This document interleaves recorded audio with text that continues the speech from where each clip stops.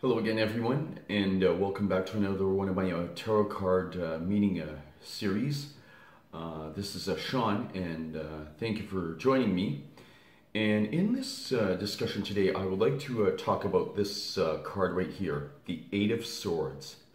Now, whenever this appears in a particular tarot reading, there is indication that one really has to struggle to break free from a situation that they've imposed themselves upon. And normally these limitations are mental. As you can see here, you have this woman, she's blindfolded and she's tied up, but very loosely. And she's surrounded by these swords right here, which resemble very much like a prison. And although she feels that she's trapped and has no place to go and desperate to break free, she is able to do so if she puts her mind in the right perspective. If she is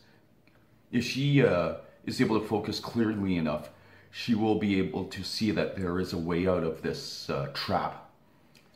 And yes, that's pretty much the summary of this card. Now, in an upright position, this card may indicate hopelessness,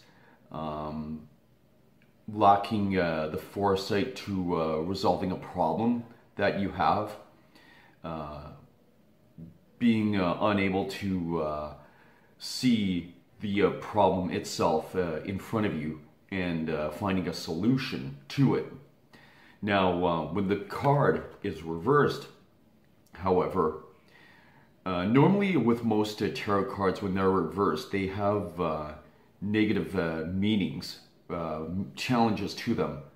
With the Eight of Swords, on the other hand, however, this is actually a good card, since you're able to see a solution to whatever problem you have and break free from this entrapment. Yes, you're able to, excuse me, get loose from the rope that you've tied yourself or whoever tied you up in, and break free from it. So you'll be able to see all along it was just your own thoughts that were projecting a negativity onto the situation. And so here it is, the Eight of Swords.